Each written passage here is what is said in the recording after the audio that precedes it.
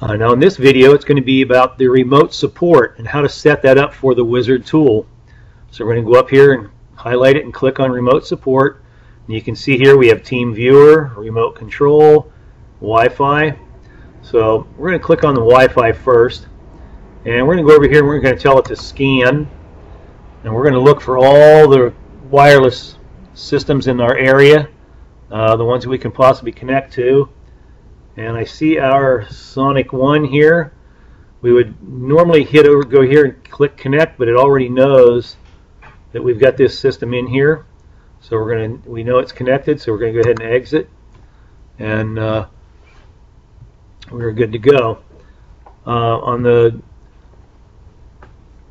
remote control, it's going to pop up down here, and so we've already set up the Wi-Fi, so now we need to do Team Viewer.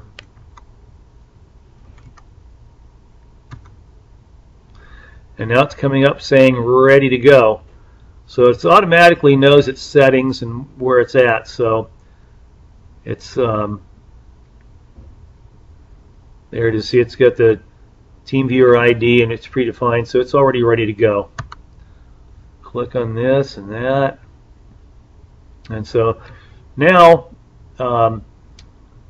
our tech support people can log into your system, and they will be able to actually address any issues that you're having, any challenges, you don't know what to do or having problems. They can help you solve a lot of these when they connect remotely to your system.